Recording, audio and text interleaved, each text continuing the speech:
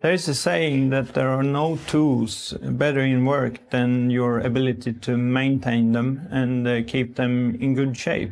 And that's why I want to point out 3 very important things when it comes to maintaining your Nordic pocket saw. First thing is that you should always try to keep it clean and dry. And that means that you need to clean it out every now and then. As a second step, it's very important to be able to sharpen all the teeth, and that has to be done frequently. You run through the chain all the way, and you normally make 2 strokes on each tooth. And once you've done on the one side, you flip it over like this, change hand with the sharpener, and then you go on the next side. Same procedure, 2 strokes.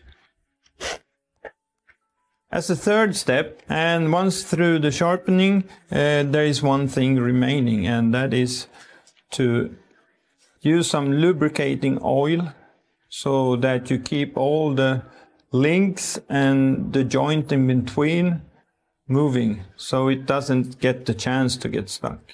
Once you are through these 3 very simple steps of maintaining your Nordic pocket saw, it is ready to go, and it will perform very well next time you use it.